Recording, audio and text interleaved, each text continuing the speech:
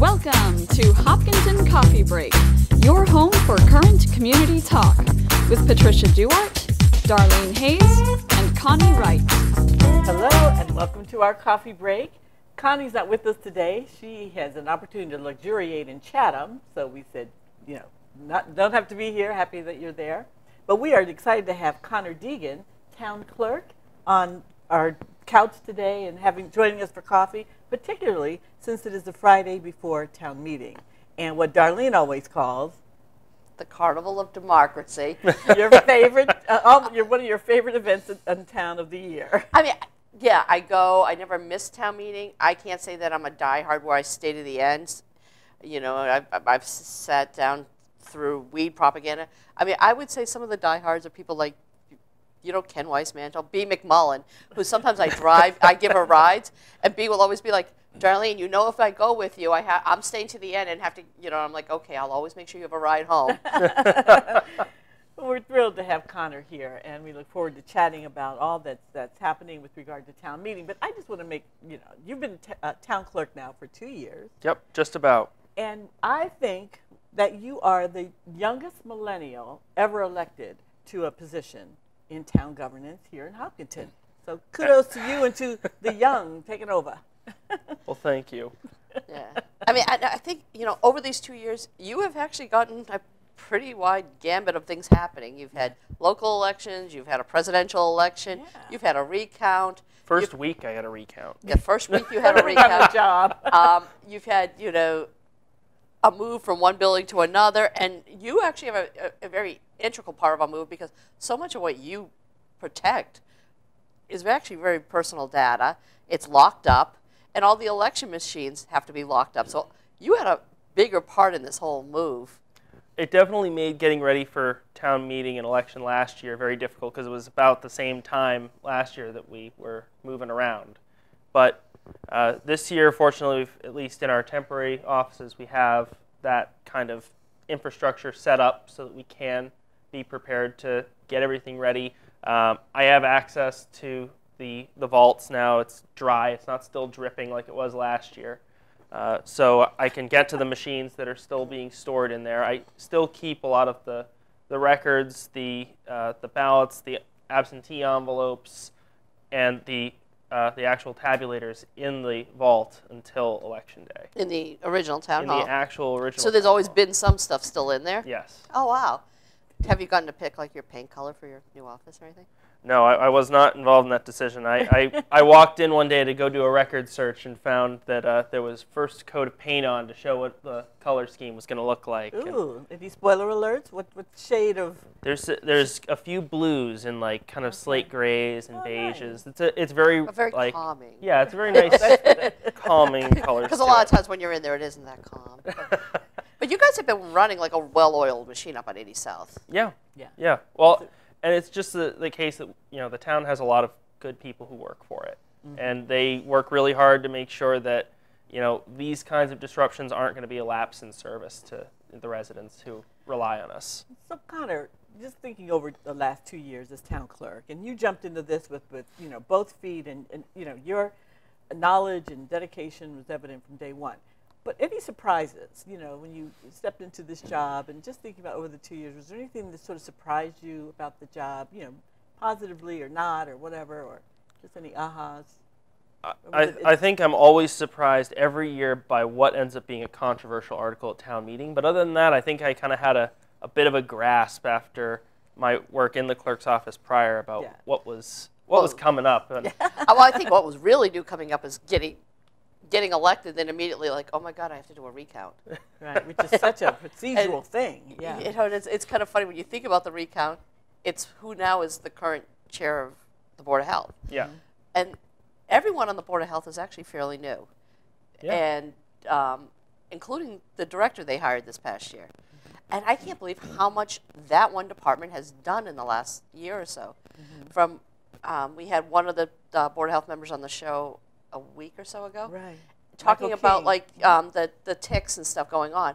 Then I saw Carolyn Dykema post about ticks today. It's going to be on ABC News tonight. But from the plastic bag ban to the nicotine raise and age, that this has been a very productive and between all new people, transition, the facility moving.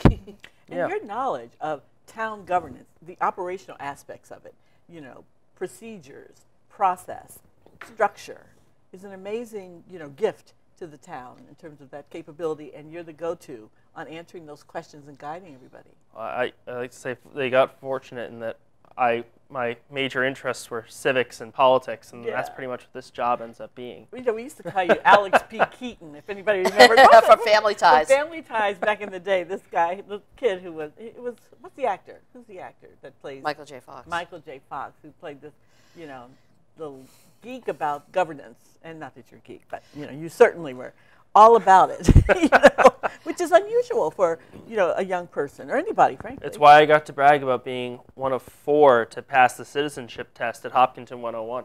Yeah, and you were the first one to pass it. And I didn't even pass it 100%. When, I had a few wrong. Claire Wright and I both failed.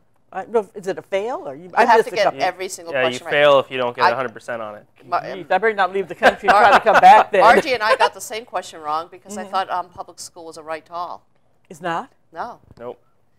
Wow, who knew? Yeah. I mean, it was like I thought I had it, and so because a lot of it was dates, and I'm like, for some reason, the dates were just clicking for me. Yeah. And then I'm like, I failed because I didn't know that public school wasn't open to all. We should put that on, social media, that test, because I think it's a fun, exercise. Oh, I thought it was a blast, actually. Yeah, to see how little we know as American citizens. I thought it was, Connor definitely knows who I am. You've known him for years. Yeah. And that, when you say like he is so detailed oriented, you won't believe how detailed. Was it a few months ago where I had to come in and get something notarized? I was like, Darlene, can you pull out your driver's license? I was like, serious? I was like, yeah, here it is. It's like, yeah, I know you, but I still have to actually physically check the ID and write down in my log what your ID number is and all that. Well, you carry your notary thing in your pocket, don't you? In case you only when I plan on doing notaries over the weekend. And you've added a couple other signature lines than just town clerk. You mentioned notary. Yeah. You've gotten to do some fun things. Easily one of the most fun things I get to do is be a justice of the peace. Oh. I got it right in June after getting elected, and I've performed dozens of marriages now, and they're just always so much fun, and getting to be in that kind of intimate moment in people's lives is just really touching. Wow, I didn't know that. That's wonderful. And I have a policy that since I'm already getting paid with taxpayer money, I make it so that residents don't pay anything for my services. Well, what? And non-residents will pay the usual statute fee set, but I don't charge anything to residents who come for it. Well, now you heard it here. Yep. That's great. So what's on your mind on this Friday before the big day on Monday night? So it's been an exciting week, as I'm sure everyone has noticed, and we've been running around making sure everything's all set up, that we have everything printed and ready for when people come in to get their handouts, and presentations are all set up so people can see everything, and then I'm sure a few people have heard about that the moderator is pushing for electronic voting this year as just a pilot. It's not going to be for the full meeting. And how's that work? So do we get a clicker? So no, kind of like in a game show. We actually did look into clickers, but they were very cost prohibitive to end up using them. It was going to be upwards of $10,000 to $15,000 per meeting per night even. Yeah, some of them were per night. And we'd have to have extra staff on hand to make sure that everyone surrendered their clicker as they left the room. So it ended up being cost prohibitive to look at those. But we then stumbled across one organization. They're called Votes. They're Boston-based. And they do it actually through a smartphone app that if you don't have access to a smartphone, then you just use your, you can use a tablet that they'll provide at the meeting. So am I able to, you download the app? Yep. So, okay, I'm going into Google. Okay. All right. How do I spell it? How do I spell it? V-O-A-T-Z. V-O-A-T-Z. V-O-A-T-Z. And you can actually even just, there's actually guides and user manuals if you actually go to hopkintonma.votes.com. So it says voting redefined. Do I have to, it says So pre? this is for their actual like sales site. Oh, so okay. if you go to the URL and just put in, as you can even just add right in the front of the URL, it's already there. If you just add the hopkintonma.votes.com, then that will actually take you to a page that has FAQs. It has user manuals for how to get it all set up on both. Let me see. Oh, so I'm going to the Hopkinton website. No, so it's actually not the Hopkinton website. The Votes team actually set this one up for us. And of course, we're going to have all this on the, on the show. Yeah, I want to see how it contact works. info. Yeah. I know, it's a cool idea. But while you're doing that, let me ask. So it is an opportunity. So that normally at town meeting, we're standing up or raising our hand, right, to when they count votes and people run up and down the aisle. And this will be different. That we'll have those who have smartphones will be able to vote somehow. So they'll be able to vote something. using the app on their phone and their own device, while Okay, so it says smartphone. Oh, I'm sorry. Yeah, finish your smartphone. sentence. Yeah. people who don't have those apps Yes. or don't have the technology or might just feel intimidated by it, Right. will have access to tablets that'll be communal, and they can have a volunteer help them figure it Okay. out, or a staff member from Votes if they're unsure if their Yeah. vote went through. So we have kind of those backup measures all set up so that no one feels disenfranchised on it. Absolutely. So it comes up with a banner that says Town of Hopkinton, smartphone apps for voting in spring 2018 town meeting. Get it on Google. And you- Install. Yep. Looking pretty easy. It's looking pretty easy. And it's installed. It still says installing. Oh, Takes there you go. Now Takes a open. second. And that's it. And so now you can hit sign up. And so all it asks for is your phone number and your email. So one of the things that this is a bonus for, and people, I noticed the other day doing some discussions for people that they weren't sure, they thought this was going to be recording their votes. And it actually doesn't. You appear as an anonymous user to anyone looking at the data. I see. So we have no idea how you're casting your vote. And we just ensure using a QR code that you're given instead of the little colored slip of paper at check-in that you are a voter. Gotcha. And during the votes that you don't have we aren't using the app for it, then you just use that as your voter card anyway. So you would recommend that people download this before they come to town Right. meeting? Definitely. And you get a verification code, you type it in, and you're in. Exactly. Yeah. So when you So when you I go think to that register, it takes less than a minute. Right. You're in.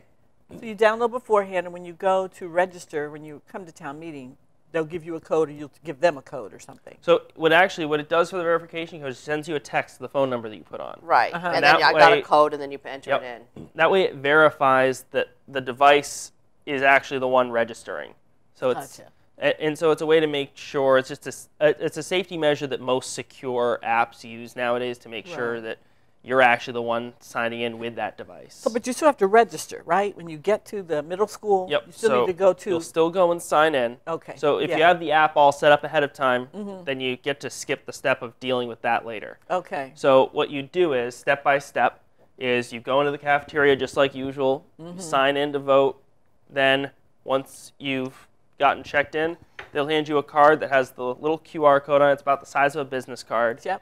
And then when it comes time to cast a vote, well, even before that, once you actually get that QR code, you can use your phone. There's a little button when you're looking at your kind of dashboard, and you just scan the QR code, and it says, "Welcome, Yeah, voter you're for in. town meeting for Okay. Hopkinton." You're Are we registered. doing this for every question, or?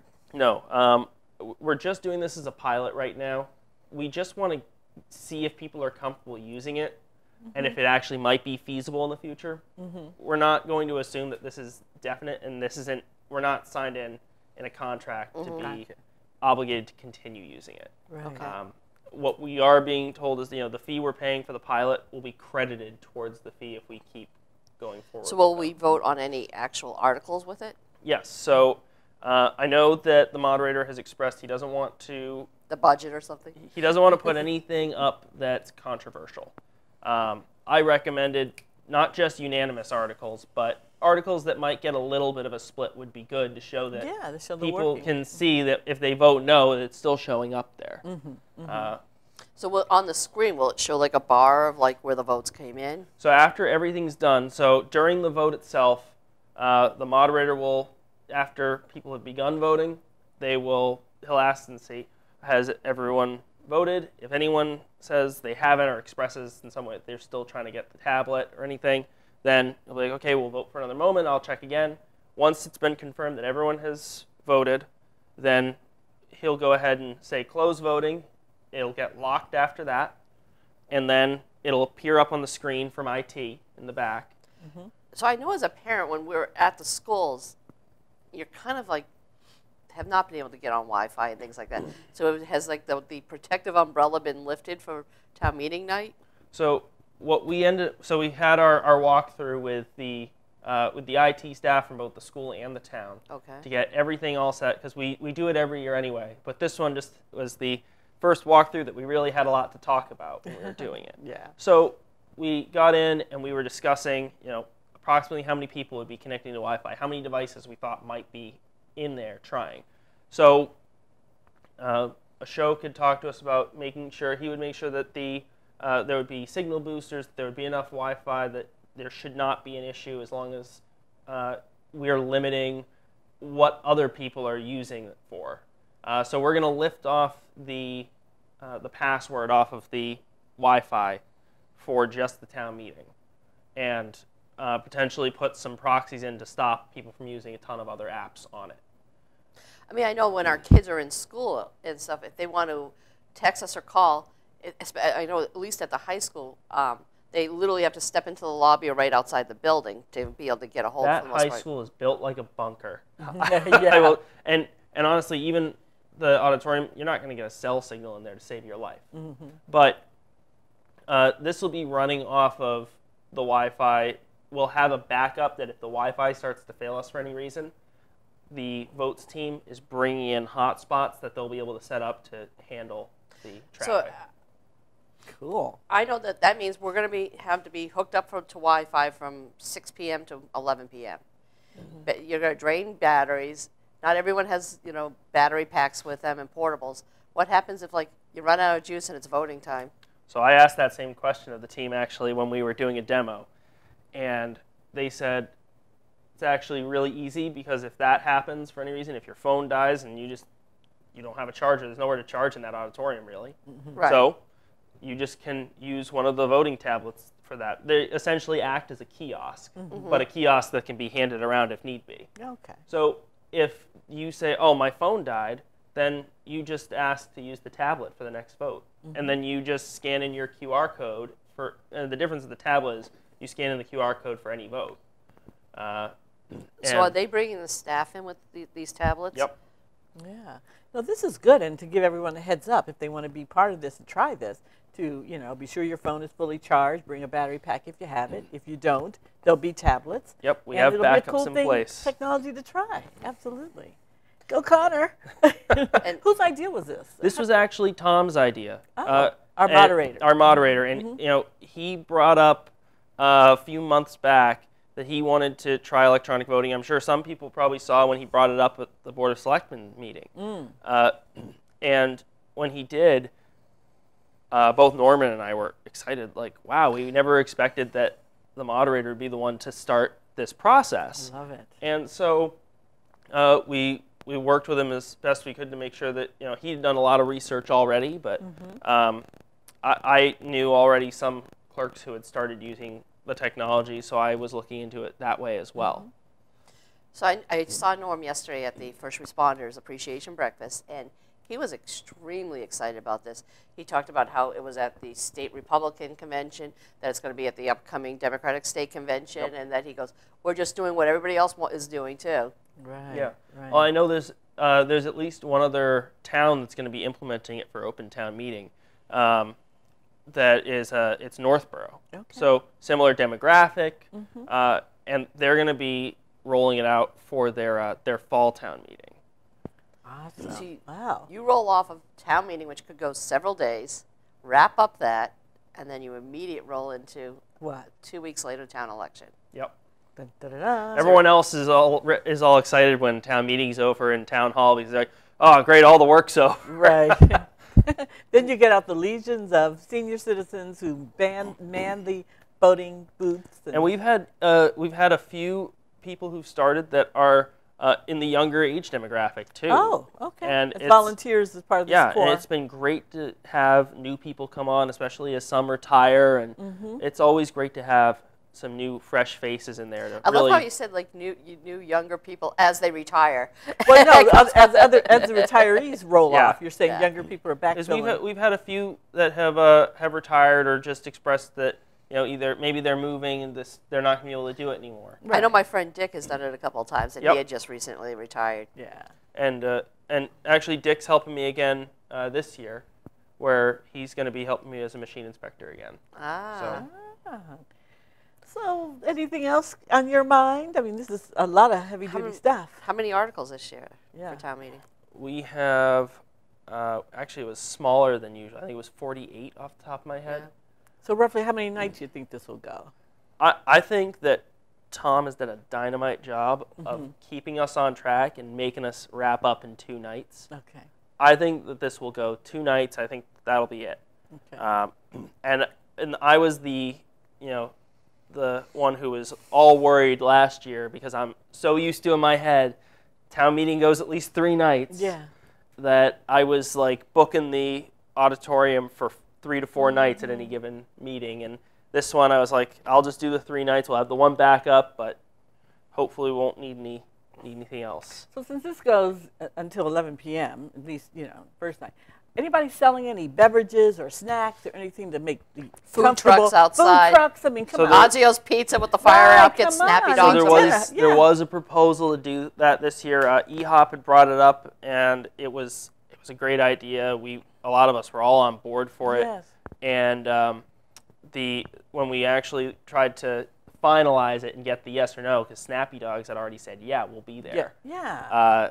That's where we heard from the school department that they were a little concerned with having something that was selling for profit on school grounds, as well as the potential violations of the food prohibition in the auditorium. So bring your own food. BYO. But only there's a eat food it. prohibition in there. So you can only eat it in the hallway. So I mean, it's a big ask. I say this, I'm the big complainer. It's a big ask for people to be out sitting in an auditorium, unair conditioned, till during 11 the o'clock. time that some people have dinner. I mean, During dinner time, I think it'd be exactly. great to be able to.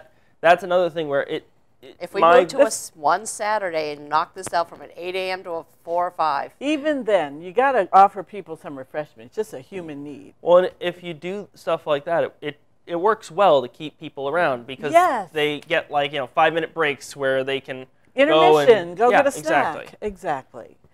It's just I called the carnival democracy. We could have carnival rides. We could. What if the selectmen came down on a water slide? I would just love it. I would just like to be able to get a bottle Then we of water. really make it the town circus. We would make it there. I just want a bottle of water or a soda. We have a great director and producer. I wanted to actually, hey, Mike, can you come out? Where is he? He's hiding. Oh, here he is. Hey, I Mike. got work to do out here. I got to be quick. So he's got work to do. But Mike is awesome. He does our show. He wears red every Friday. And why? It's red stands for Remember Everyone Deployed. Remember everyone deployed. Today's also a different special day, and this is National Firefighters Day. So it's a chance to actually thank Mike for what he does on the front. International Firefighters Day. And if you don't know, Mike, you are with the Ashland Fire Department. I'm full-time with Ashland. I'm a call firefighter in Hopkinton. Awesome. We just so appreciate you. You have such a ball. You're officially director. That's what I always think of you. Yeah, director, producer. I'm pushing all the buttons back there. And do a little of everything. Yeah. And if people don't know, we tape this in the morning. It airs at night, and it gets replayed during the week. Mike got off of work at 8 o'clock this morning and came in and did this. An all-nighter, Yeah, it's just a small 24-hour shift. Nothing big, but all right, I can get to work. All right, yeah. I got a minute 30. All right, thank you. Mike. Yeah, he keeps us honest, and we could do this without him, obviously, but he's just guided us and so helpful throughout the whole thing.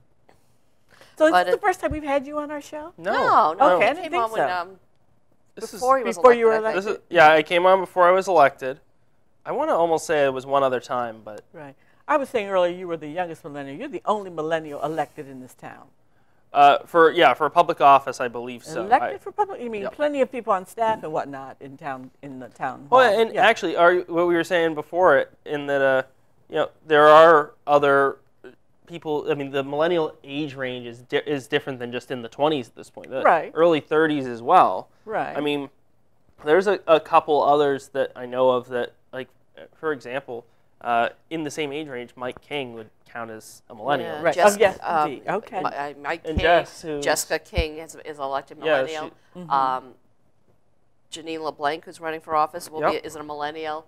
Appointed as a millennial is Jessica Fleet, who's on, I forget what committee's that. She's on the And- the zoning board of appeals. And I think on your board, just bridging off a millennial is Gary Russell. Gary Russell. Yep. Absolutely. But Was she the train you started? They all followed you. Yeah. I won't take any credit for that. But Darlene, so what time any does hot- what yeah. time's town meeting start on Monday? 7 o'clock, but 7 you can o'clock. get there early. I always get there early. So. Bring your Well, jammies. Right. Things going on. Well, today's May the 4th. I can Right. also, so it's supposed to be the Force be with you.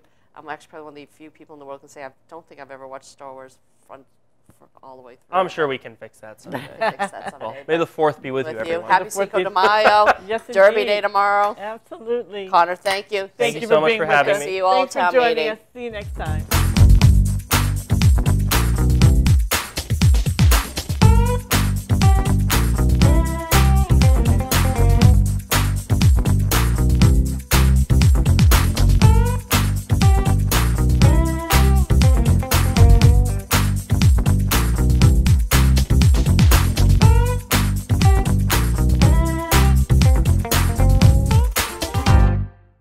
Did you know there are other ways to reduce your pain besides taking medications? For example, mindfulness.